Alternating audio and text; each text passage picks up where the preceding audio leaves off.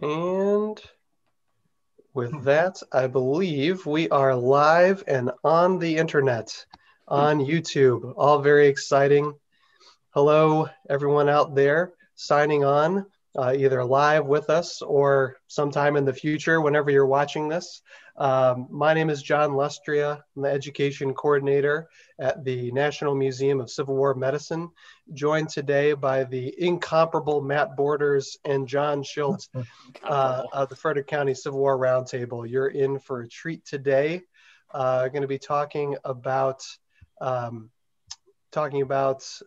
Lincoln's wartime travels from Washington. So that should be an incredibly engaging program. Bear with me a moment, viewers. I'm going to spread the link around so more people can join us. I'll turn it over, Matt, if you want to go ahead and get started. Sure, John. And I'll also note, and you can reiterate this, Matt, when you talk, but if anyone has any questions at any point during the program, you can put them in the chat and we'll get to them at the end of.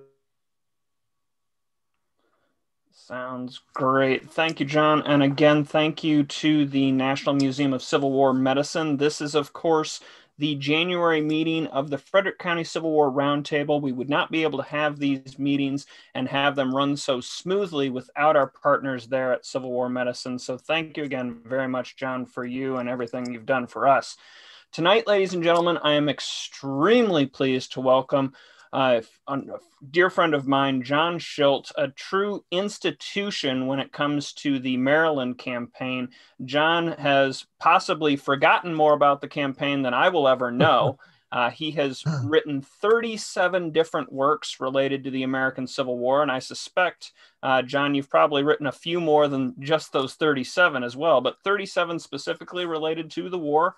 And tonight he is going to be speaking on, as John said, Lincoln's wartime travels. And of course, we know Abraham Lincoln does visit both the South Mountain and Antietam battlefields, dips down there at Harpers Ferry as well. But John's going to be talking a little bit about the various travels of President Abraham Lincoln. So without further ado, I want to turn it over to our speaker this evening.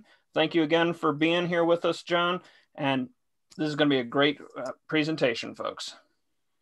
Thank you, John. Thank you, Matt. And also thanks to Chris Vincent, the chief guide at the battlefield, a gentleman who served his country over 25 years in the United States Army. And if any of you folks have cabin fever and want to get out of Dodge, call Jacob Rohr back in Sharpsburg, and you'll hear Chris's pleasant voice, and you'll have a wonderful weekend.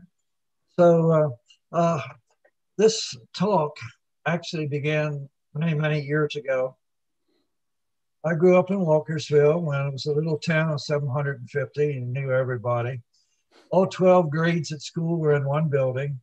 And on Lincoln's birthday in first grade, Miss Edith Nicodemus brought in a miniature log cabin, a piece of fence rail, and pictures of Lincoln reading the Bible by the fire, and an axe. They'd probably lock her up now. But at the close of the session, she gave each one of us young first graders a penny. And believe it or not, after all these years, I still have the penny in my box of precious mementos, the penny that she gave me on Lincoln's birthday in first grade. I won't tell you how long ago it was, but I still have it.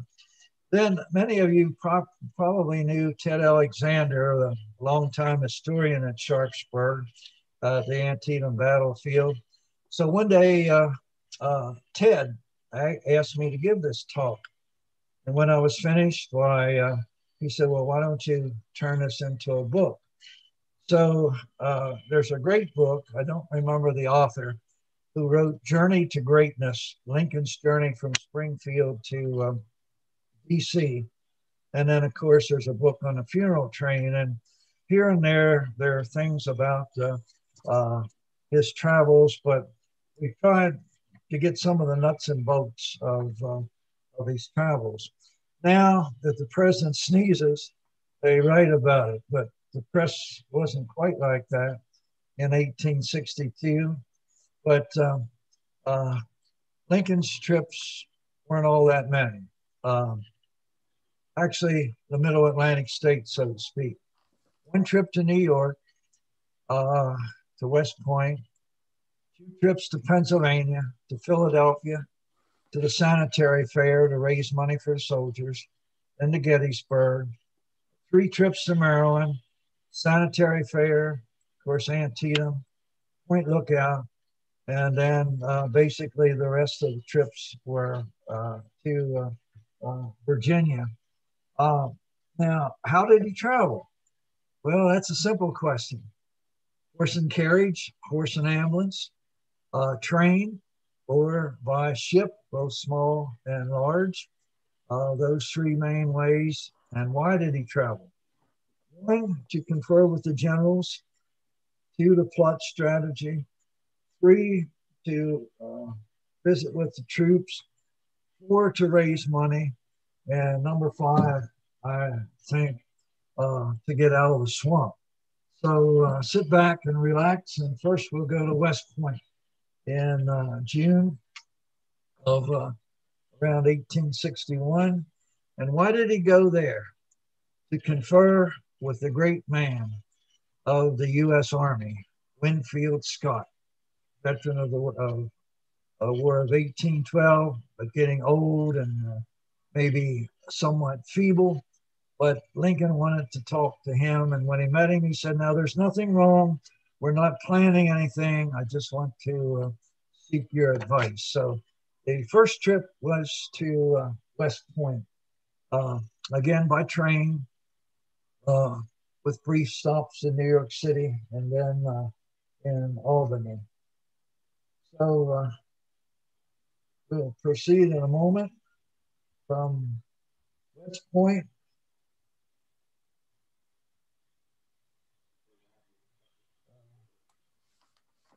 We're working on the communications. Mosby's working on the lines.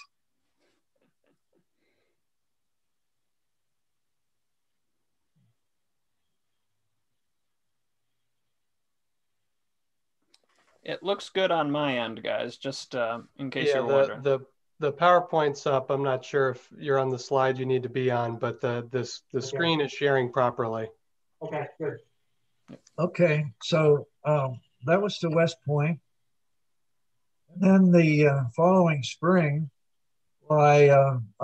Lincoln traveled, there we go, West Point, way back in 1860, a little different now. But in the spring of 1862, Lincoln journeyed to Fredericksburg, Virginia. Most of his trips to Virginia, he first went to the U.S. Navy Yard, and often there he met a distinguished gentleman, Admiral Dahlgren, the inventor of the Dahlgren gun, Dahlgren Hall, U.S. Naval Academy. His son was wounded during the retreat from Gettysburg in the streets of Hagerstown.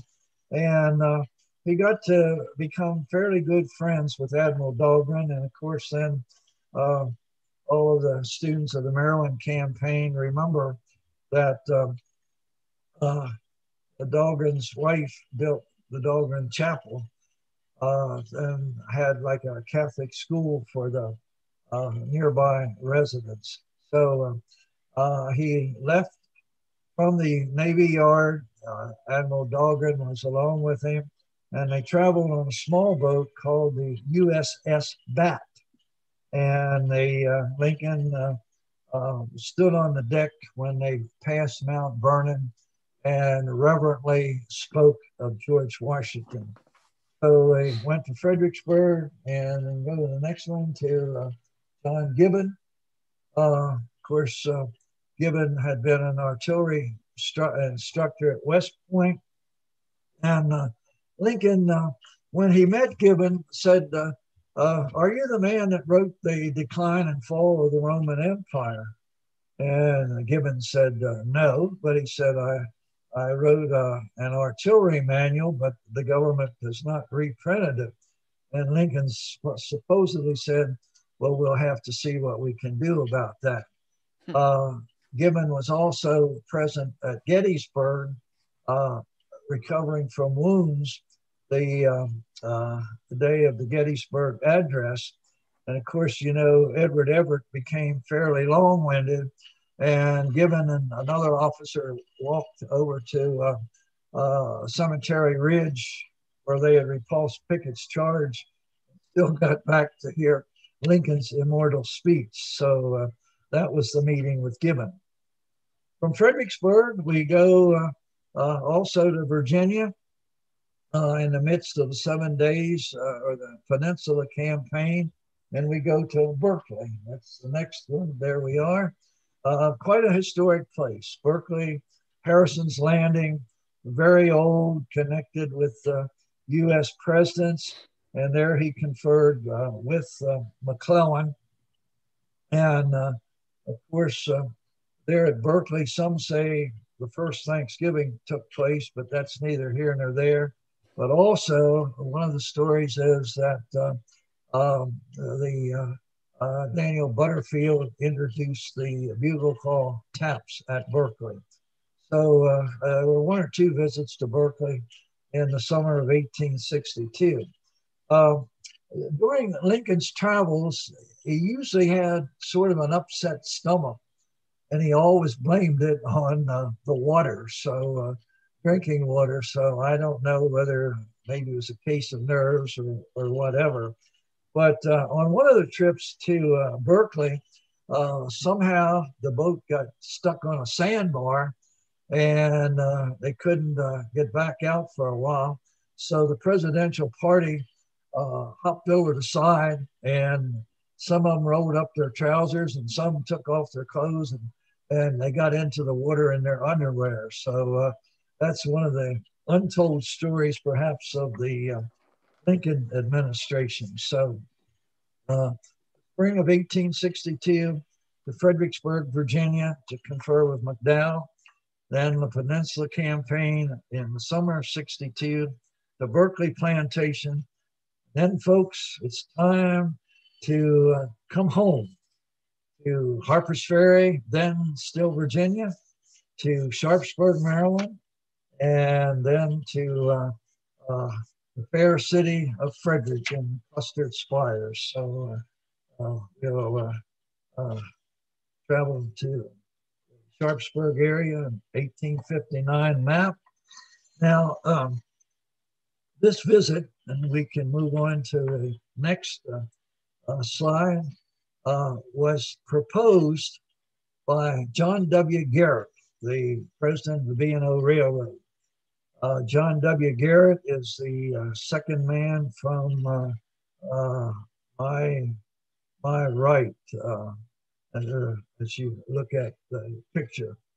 Also in the picture, you see Mr. Lincoln, and you see Ward Hill Layman is there, Joseph Kennedy, superintendent of the census, and then a political general, John McLaren from the state of Illinois. Now, Joseph Kennedy, like President Kennedy, met a tragic ending. Lincoln invited him along because he wanted to pick his brain and to see how far he thought the South could hold out economically and all of that. So after the Civil War, Mr. Kennedy sold his place to a buyer and or bought a place. And sometime afterward, a man who sold the place returned to the house and for some reason was upset with Kennedy, and he shot and killed him. So anyhow, the trip came at the invitation of John W. Garrett, and Mary was very happy that Ward Hill Layman, his bodyguard, was going to come along, and she thought it would be good for her aid. And we had political sniping back then, because she thought if her aide could get out of Washington for a couple of days, he'd be somewhat free from the political sniping. So now we'll move forward to Harpers Ferry. Maryland Heights on the left, Loudon Heights on the right, and over to the left, the bustling city of Sandy Hook. And folks, believe it or not, up until the big flood of 1939, the main road ran right through Sandy Hook. That was before my time, but Sandy Hook was the biggest town in South County, southern Washington County at the time of the Civil War. More people in Brownsville, more people in Roarsville. The main bridge, of course, had been destroyed. Dennis Fry notes that there were 9 different bridges that had been destroyed at Harpers Ferry. So as we look at the picture, of course, Bolivar Heights is in our immediate front. And the train, almost all of Lincoln's trips were in the utmost secrecy.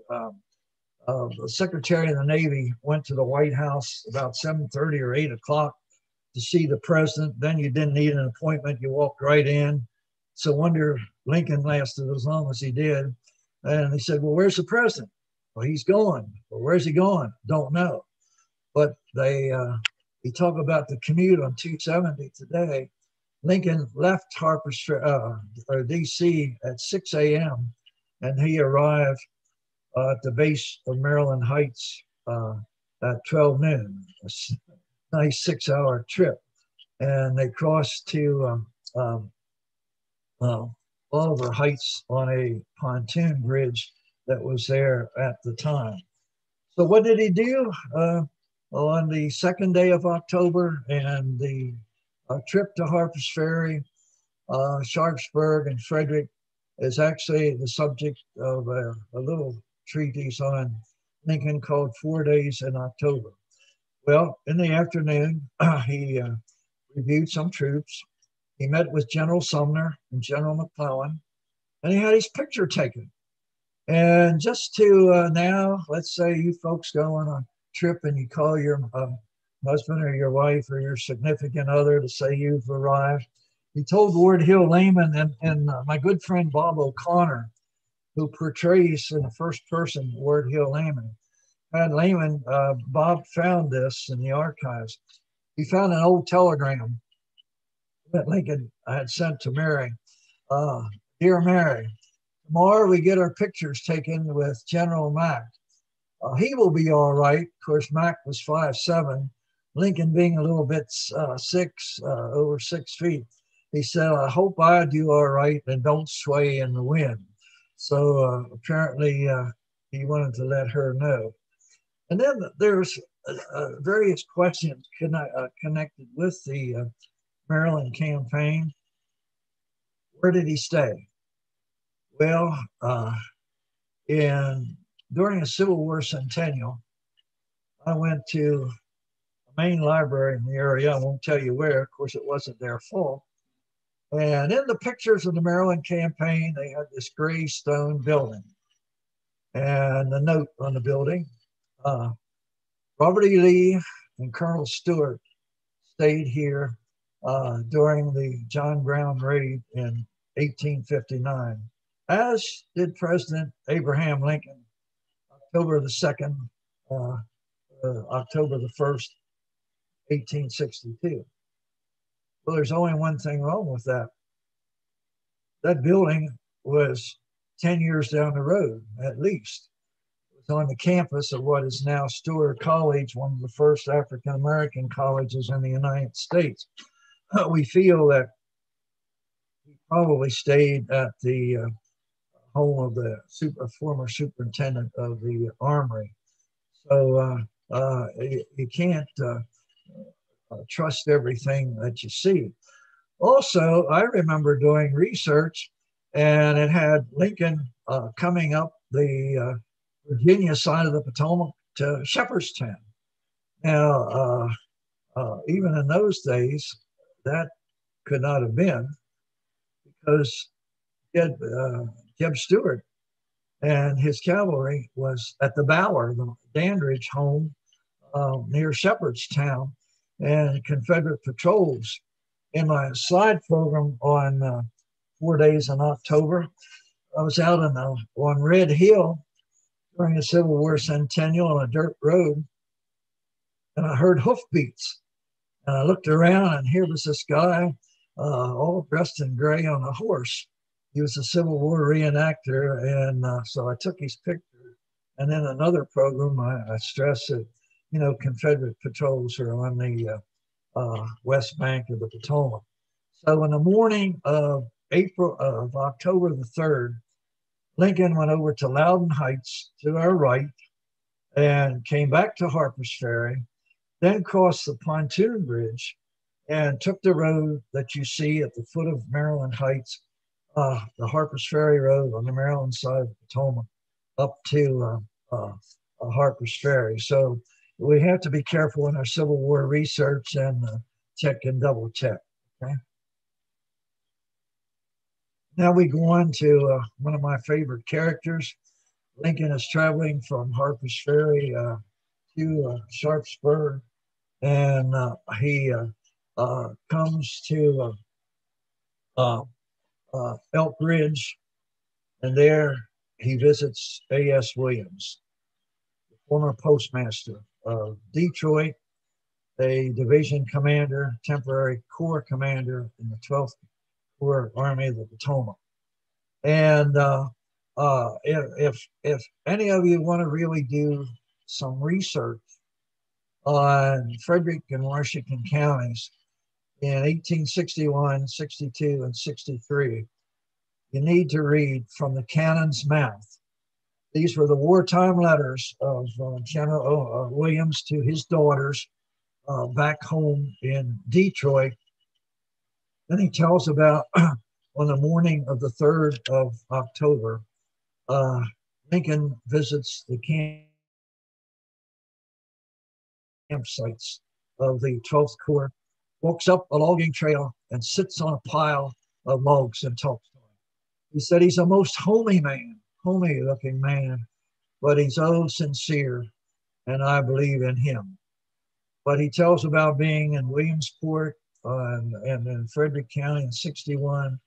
He's in the Maryland campaign in 62, and then in 63 on the pursuit from Gettysburg. He's back in Pleasant Valley, and he laments the terrible destruction in Pleasant Valley of the crop. So From the Cannon's Mouth by Wartime Letters of General Williams. And then we move on, and we find Mr. Lincoln visiting General McClellan in a tent at Sharpsburg. The story goes that General Burnside meets Lincoln and the cavalcade at the intersection of the Mills Road and the Harpers Ferry Road, across from Harpers Ferry to Sharpsburg. And then Burnside escorts him to McClellan's headquarters. Good picture taken by a Civil War photographer early October 1863. Poor Burnside, you have to feel sorry for him. He met the president, and they started to McClellan's headquarters, and lo and behold, here some soldiers of the 9th New York, Hawkins Zouaves, had upset a sutler's wagon and, as they say, was clearing him out. He had either overcharged or sold inferior products, and that's how they got even. They'd upset the wagon and they'd help themselves. So they said Burnside stood up in the ambulance or wagon and berated the troops, and suffering such embarrassment, his face turned red, said Lincoln just looked straight ahead and stroked his beard. So that was quite an experience for poor old Ambrose. So then we go on to McClellan's headquarters. Okay, where was it? For years, everybody thought it was at the Pry Farm, but Army headquarters were moved on the 20th, somewhere near Sharpsburg for just one day, and then it was moved 3 miles south of Sharpsburg. Okay, why study history? Never know what you're going to find. Dennis Fry and his wife bought a home, which you'll see in a moment, on the Mills Road. And while he was doing research, he found that Otho Showman had submitted a war claims or war damage claims to the U.S. government for damage claims incurred while headquarters, Army of the Potomac, and during a visit of President Abraham Lincoln. So, eureka, found at last, 130, 35, maybe 140 years after the fact. The place is still there. And some years ago, there was a radio TV station from Detroit came here, and we set up in the yard, and I said, we're coming to you live now from headquarters, Army of the Potomac on Mills Road. And so it was. McClellan was here for a couple of weeks. Okay, Lincoln has a sad experience here. He gets up in the morning of the 3rd of October. It was a Friday morning, and he and Ozias Hatch, the Secretary of State for Illinois, take a walk. And as they walk, smoke's rising as soldiers are brewing their morning coffee. And Lincoln says to Hatch, Hatch, what do you see? He said, well, sir, or Mr. President, I see the Army of the Potomac. And Lincoln says, rather sarcastically, no, Hatch, no. This is McClellan's bodyguard. So about 9 o'clock, they mount up, and then about 120 people proceed down the Mills Road to General Burnside's headquarters. This was the headquarters of Ambrose Burnside for several weeks, now owned by Dennis Fry. And again, what a wonderful you are there place. Here comes McClellan.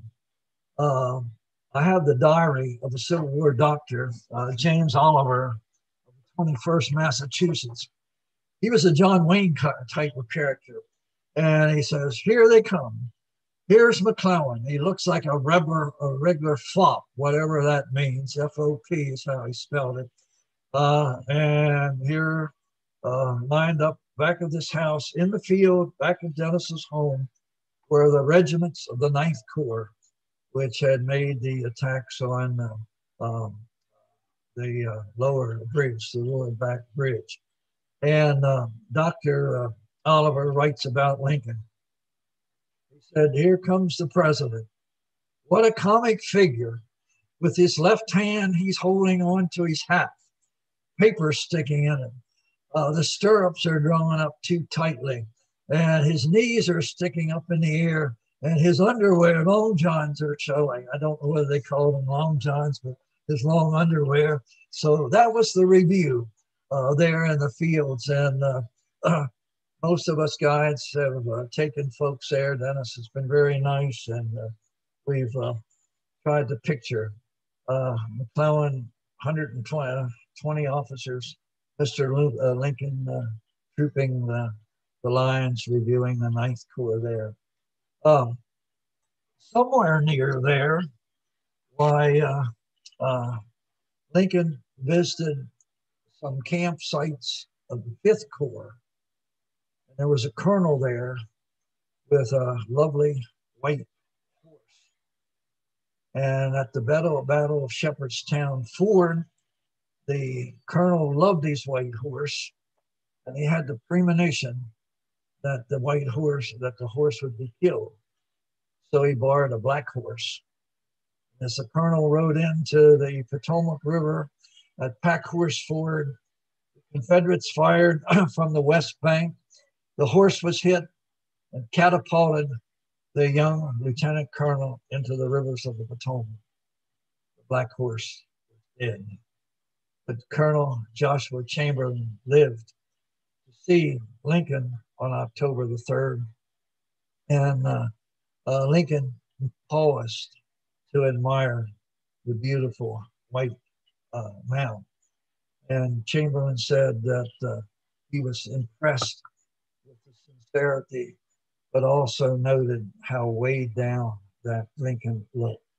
So October the 3rd, the morning of October 3, as I said, 1862. Okay, then Mr. General McClellan gives Lincoln a tour of the battlefield.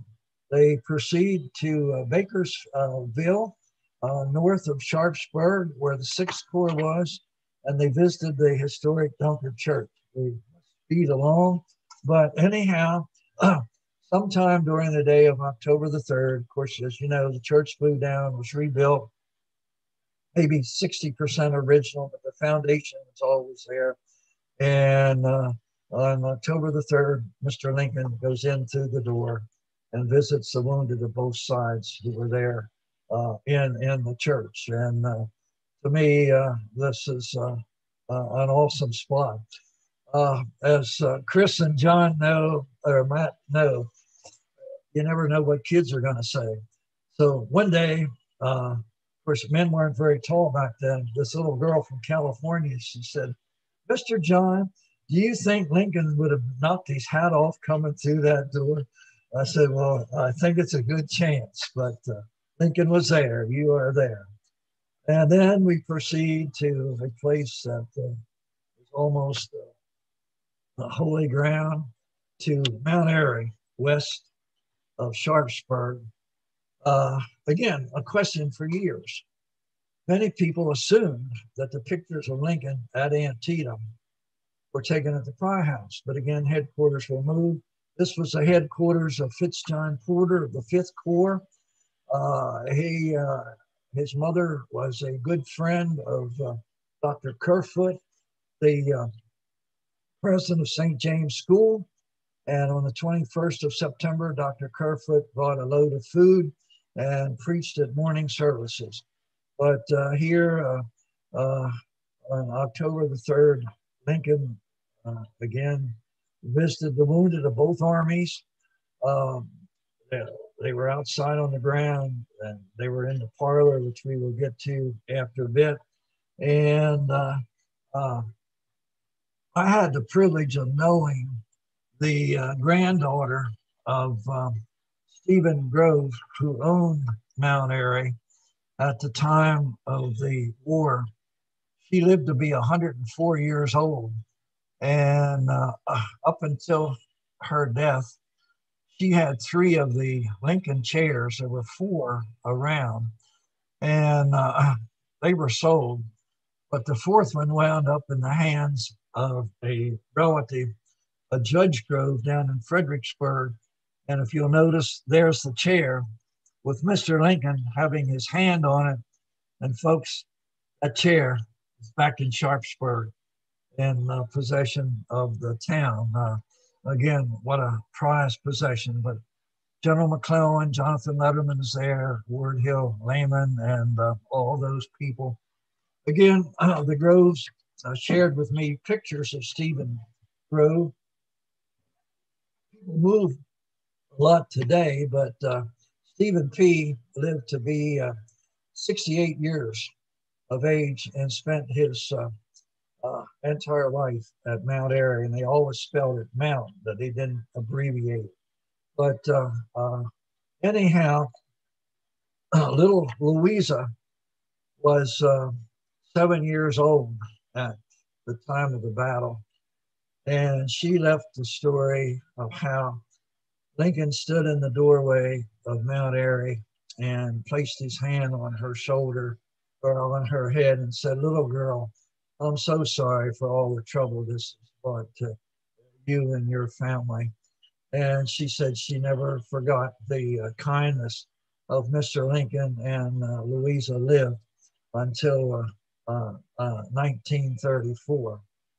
Lincoln also went inside Mount Airy to the big parlor where the both wounded Union and Confederates were on the floor on beds of straw and blankets. The last time I was there, some 30 years ago, there were still some blood stains on the floor of the parlor. Lincoln was deeply moved, almost to tears. And there is one story that Dr. Dahman has, the founder of the Civil War Medical Museum, that has Lincoln even offering a prayer in there. And he shook hands with the wounded Confederates and said, "I bear you no ill will. I hope you will recover." But then again, he had bad luck with the press. So we go on to Ward Hill Layman from nearby Girard's. He's buried at Girard's town, West Virginia. The exact opposite of Lincoln, a fighter, liked his brandy a little bit. Bob O'Connor does a great job portraying him. And he saw how close Lincoln was to tears as he left. So he started to play on the banjo, Picayune Butler, a sad song many years ago. And the press that was almost in tears a few moments earlier came out with the big story. Lincoln tours the battlefield and makes light of the plight and suffering of the wounded and dying. Lincoln said, Hill, as he called Ward Hill Layman, "If I ever get a chance to tell the world what I think of this terrible war, I'll do so." Some say that this criticism hurt him the most because Mary, being from Kentucky, was called a Confederate spy in the White House. Sounds familiar, doesn't it? He was called the gorilla in the White House.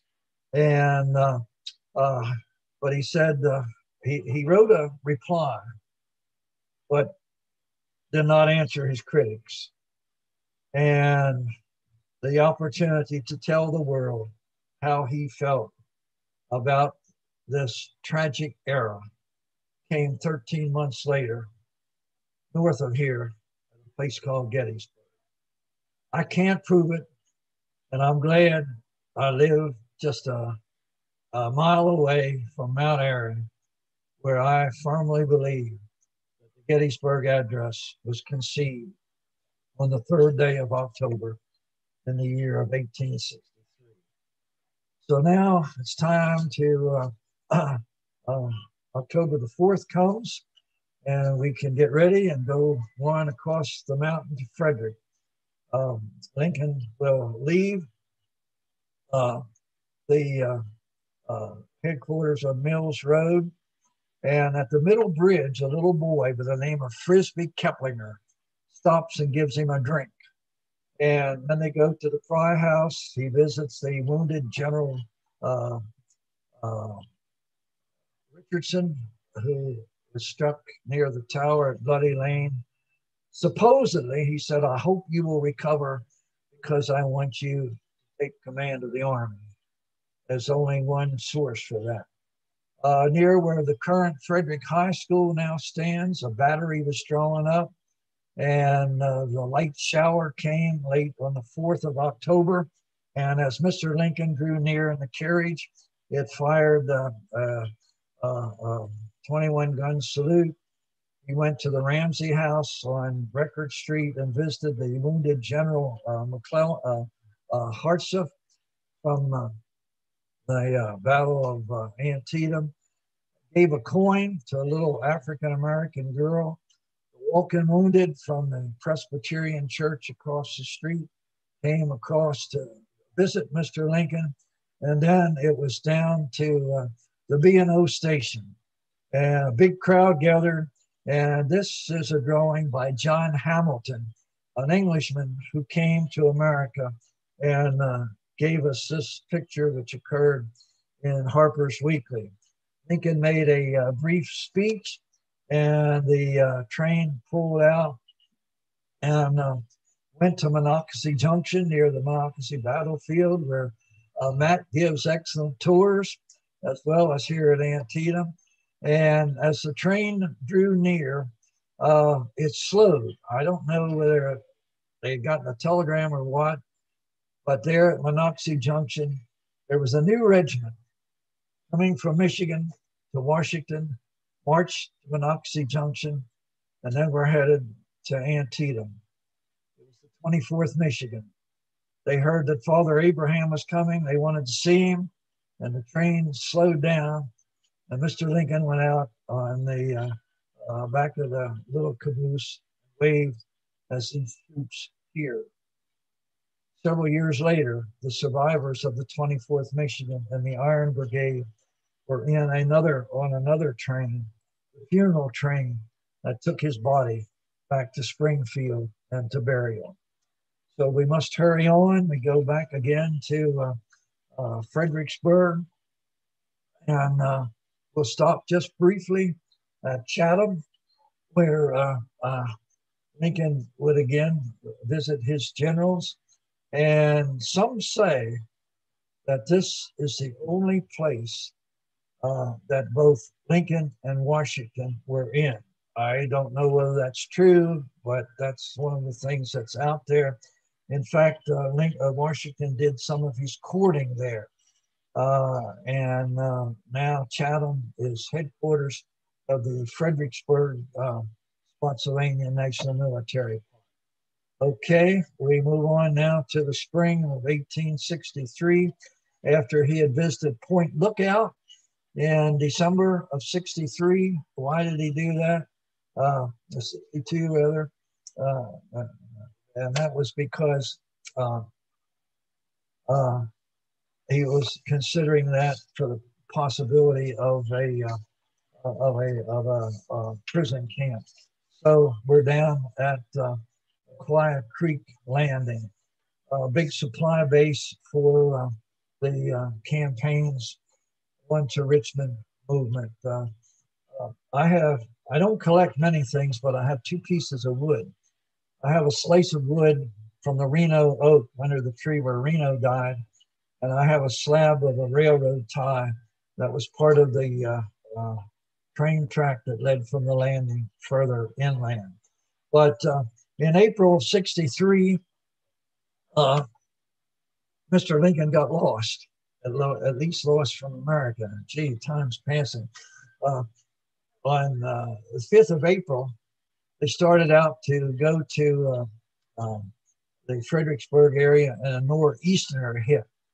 Snowed to beat the band, the wind got up, Chesapeake Bay became choppy, and then somewhere the boat carrying Lincoln pulled into a cove, and for maybe 12, 15 hours, nobody knew where in the world the president was. So there was quite an alarm.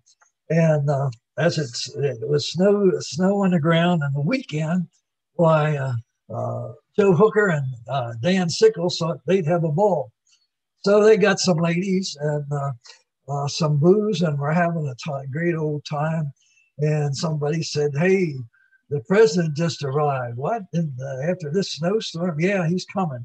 So they hurried the women out and cleaned up the booze and got ready to welcome the president of the United States. Well, then somebody else had a party, and they had someone play the role of an Arabic dancer. And this Arabic dancer danced around Lincoln and planted a kiss on Lincoln's cheek. Well, Lincoln never told Mary about it, but his son was there, so he squealed, and Mary gave Mr. Lincoln quite a tongue lashing. But that second week in Easter of April 1863 saw something that the world had never seen and has never seen in America before: pageantry and review of the military. For 5 days, the entire Army of the Potomac, the infantry marched, the artillery thundered by with the cannon and the caissons, and the clanging sabers of the cavalry passed in review, 1 or 2 corps a day. And during this time, the First Corps passed in review, and lo and behold, here came a courier from the reviewing stand to Lieutenant Stewart of Battery B, 4th U.S. Artillery. Sir, Mr. Lincoln wants to see you pronto. So Stuart wondered what in the world he had done. And uh, uh, his son was there, and he said, Lieutenant Stuart, I will trade you my pony for your horse. And come to find out, Lincoln wanted to see old Tartar because the old Tartar was the horse without a tail. Its tail had been shot off at Second Manassas, and he wanted to see this horse. Lincoln loved these horses. So finally, Mr. Lincoln left him off the hook, and he rode back to the command. But great day down at Aquia Creek. Okay, we move on now. It's time to go to Gettysburg from Aquia Landing. Here again, all the wharves, all the boats, and Lincoln would be back here near the end of the war. But not much there now except the state marker. So it's on to Gettysburg. So you folks who live in the Walkersville area, do you know, and I didn't, even though I studied history until I was in college, that 80% of the Union Army marched within a couple of miles of Walkersville on the way to Gettysburg. First Corps on the Emancipation Pike, the 11th Corps on the Old Frederick Road through Graceham, right through Walkersville. The 3rd and the 11th Corps were the 3rd Corps camped on June the 28th on the farm that is now Discovery. And the 12th Corps in Meade went by 194, and the 5th Corps and the 2nd Corps on Route 26 and then cut across the country. But this is where Mr. Lincoln came on the in November of 1863 for his famous address. We are all sort of familiar with that. We can move on to the church, and just a few words about the speech.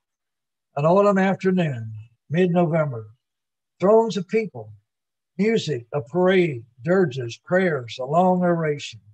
Then a tall, thin man speaking from deep within. A few appropriate marks, only 271 words. Mr. Lincoln, Gettysburg, November 19th, 1863. Those who were there had seen and heard history being made. Lincoln paused to visit the Presbyterian Church to hear a speech. He met old John Burns, a veteran of the War of 1812. And then he got on the train and he wasn't feeling well. Wasn't bad water this time, but he had a small dose of smallpox. And on the way back to Washington, he laid down in the one car and he said, well, with his humor, he said, well, now, at least I have something that I can give a little bit of something to everybody. So I don't know how many of them, it wasn't COVID, but I don't know how many of them got smallpox. So we must hurry on. We go back to City Point. And in the spring of 1865, the war was drawing to a close. And General Grant and Lincoln got along real well. Said to Robert Lincoln, who was on his staff, he said, I wonder if your mother and father would consider a visit to City Point. The war is drawing to a close. Robert said, well, I'll check and see. So the invitation was issued. And so Lincoln was going to come on a small ship, but lo and behold, he couldn't get away from Mary. Mary wanted to go along. So they had to get the River Queen, a bigger boat. So they came down to Aquia Creek, and 2 of the last 3 weeks of his life was spent at City Point down near Petersburg as Grant was completing the siege there. We can move on to the next one. Great supply depot, ships, wharves, bakeries, hospitals, you name it. It was all there. So anyhow, Lincoln conferred with Grant, Sherman, and Sheridan, said let them up easy. Every day he walked up over to the telegraph office to see what was happening on the far-flung battlefields. And to show you his compassion, why he saw some stray kittens, and he went and got some milk and gave the stray kittens, and he told somebody in the quartermaster, you be sure now to see that these kittens get milk every day. So that's the kind of man he was, a great man. Okay, we move on, and we have a picture of General Grant and his son Jesse. And believe it or not, those of you, Frederick Roundtable, back in the winter of 1961, the Maryland Centennial Commission had its kickoff dinner, full house at the William B. Talley Armory. And the guest speaker was U.S. Grant the third. So again, U.S. Grant the third. And Grant went to the Frederick Fair while he was president. So we move on. Another picture coming up from City Point. Mrs. Ord. Okay, poor Lincoln. All his critics. And like Billy Graham, he said, if I answered all my critics, I wouldn't get anything done. But Mary was along. And Mary threw a couple fits, pardon the expression, because Mrs. Ord, Mrs. Grant, and General Griffin's wife all got too close to her aide. And she was a very jealous woman, and she flew into a rage and embarrassed them and raked them over the coals. And for the rest of the trip, these three ladies pretty much avoided Mrs. Lincoln. Abe was, she berated him in front of General Meade. Meade turned and looked away, but must have been a terrible scene, man. I tell you, CNN and all these stations would have a ball with it today. And it was just real bad. Anyhow, when they got ready to leave, Mary accused Mrs. Grant of wanting to get her. He said, "Yeah, I know why you're what you're aiming to do. You want your husband to take my husband's place." Well, Lincoln, well, back then I guess he could have ran for another term, but anyhow, well, so anyhow, that threw a lot of cold water on the events at City Point. Okay, we move on. April the 2nd, the courier walks into St. Paul's Church, walks up to where General Lee is, so the enemy is broken through. It was April the 2nd. Our lines have been broken, and we have to retreat. So anyhow, Lincoln comes into Richmond, walks among the ruins after the fire. The African-American flock to him. They kneel down, want to kiss his hand. They call him Massa Lincoln and all that. And he said, you know, don't bow to me. I'm just an instrument in his hands. And then on April, and then of course he had these two bad dreams while he was there. The one, there's a ship sailing out over the ocean. And Lincoln said he's had this dream before every major event in his life. Then, you know, that other dream, he walks into the East Room of the White House and people are crying and there's a corpse lying there. And he said, "What's wrong?" And they say, "The president is dead." An omen, who knows? But there were some happy moments as he and Mary were able to walk in the woods and hold hands and all of that. But on April the 8th, he says, "I want to visit the hospitals before I go." And some have said that on that day, Lincoln shook hands with over 5,000 wounded.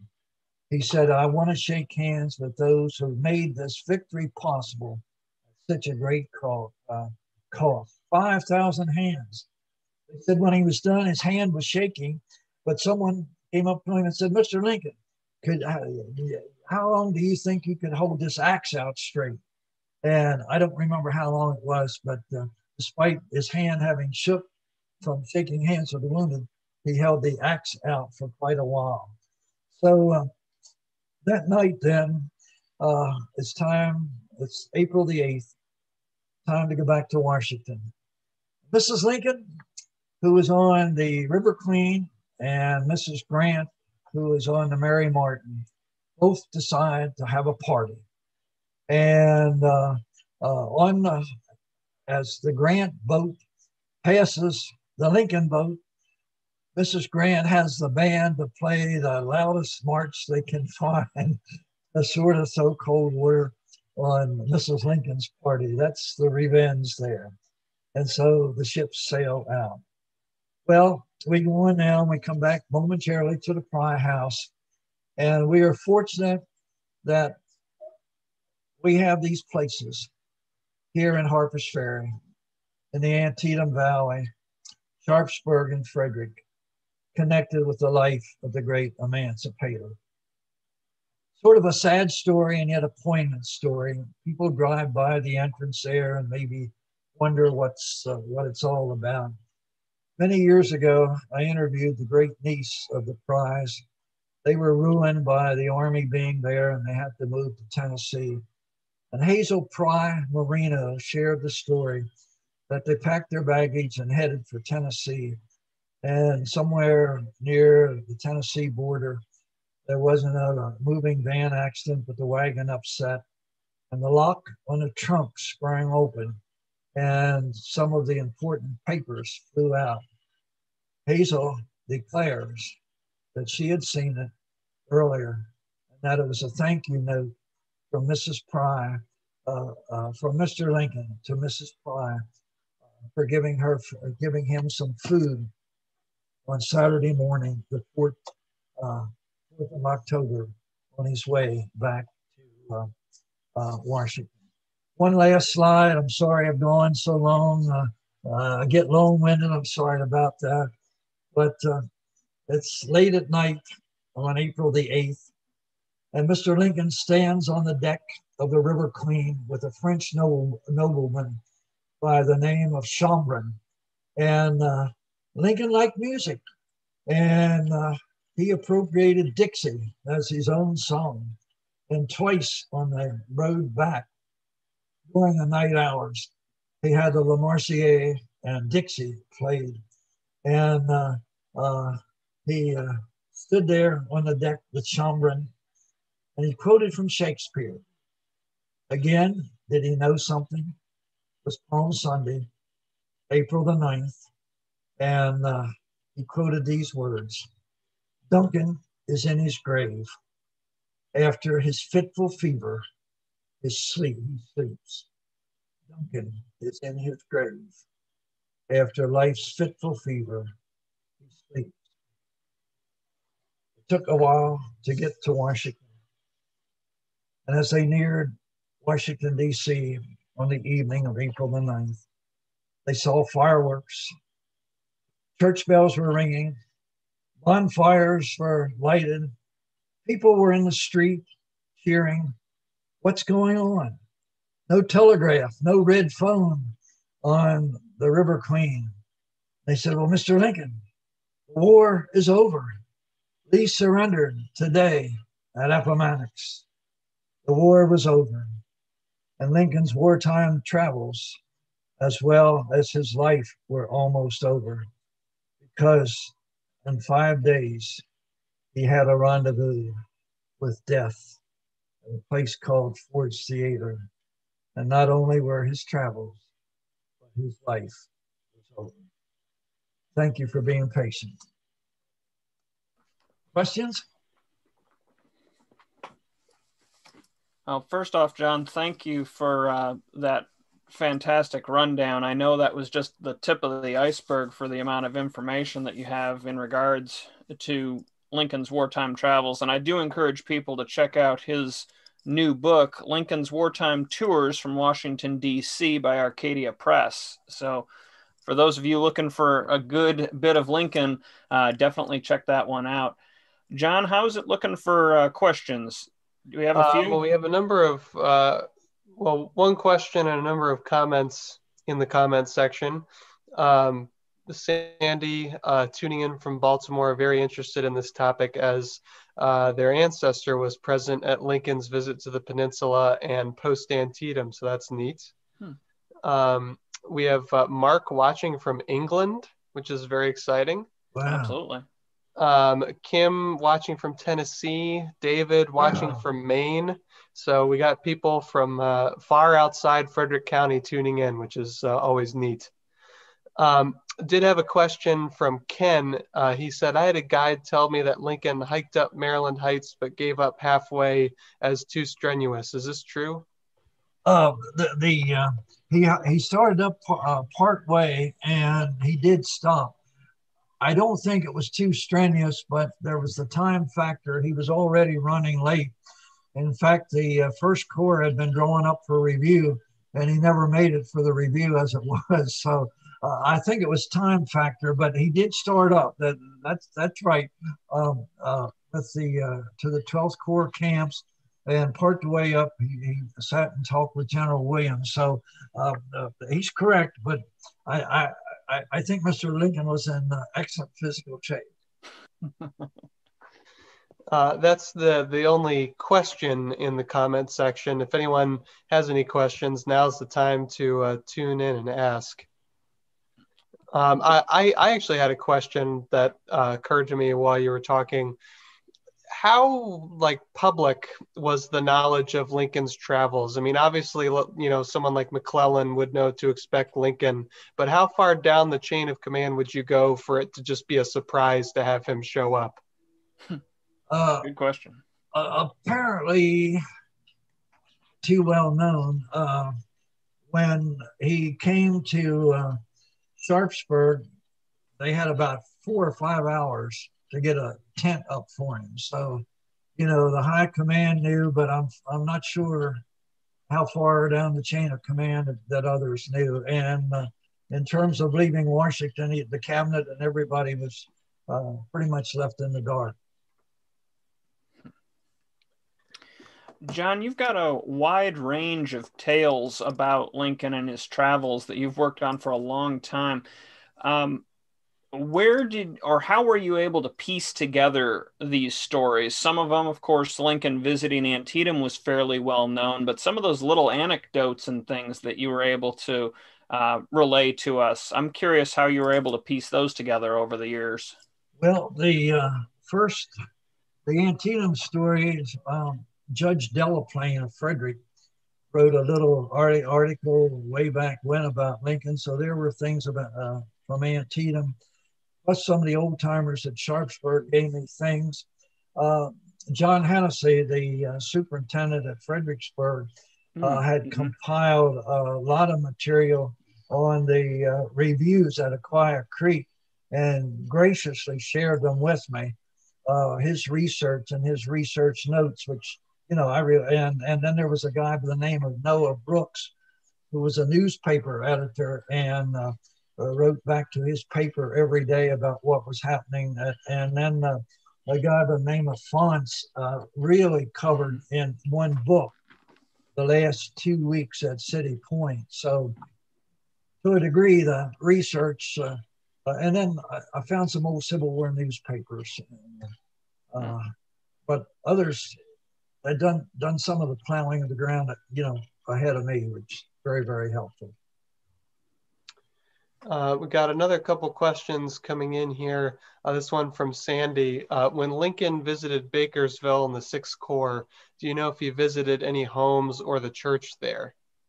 To my knowledge, yes. He visited the church and the 1 or 2 places right next to it.